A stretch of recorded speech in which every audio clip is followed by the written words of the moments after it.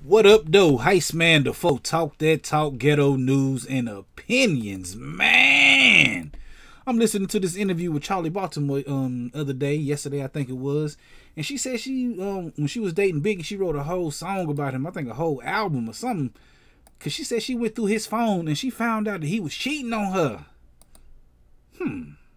It kind of dawned on me. I was thinking about this, man. I am not the smartest man on earth. I'm not the smartest man alive. But what kind of phones did they have back then? You know, did they? I think they had like the Gordon Greco, you know, from Wall Street, the big phone. How did she find out he was cheating off that? Did she go by and hit redial or something? That's the only way. I don't think they had text messages back then. Biggie Smalls, he died in 1997. R.I.P. to him. R.I.P. to Biggie too. I always say Big L. All the rappers. Anybody who died as a rapper, R.I.P. to them. Let's get everybody out the way.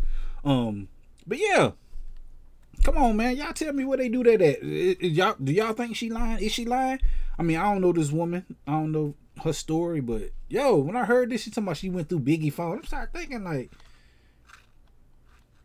your phone ain't phoning or your time ain't timing or something. I don't know, man, but that was some weird, wild stuff to me, man. I was looking like, yo, I just don't.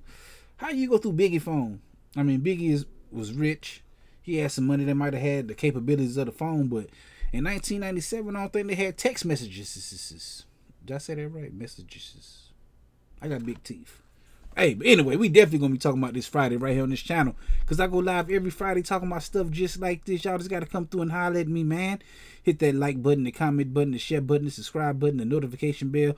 All them buttons you got to hit to get this pimping that I'm putting out when I put it out. And like I said, I go live every Friday night at 9 p.m. Come through, join the conversation. Tell me, do you think Charlie Baltimore lying about this situation? I don't know, man. Anyway, holla at your boy. Heist man, the folk talk that talk, ghetto news and opinions.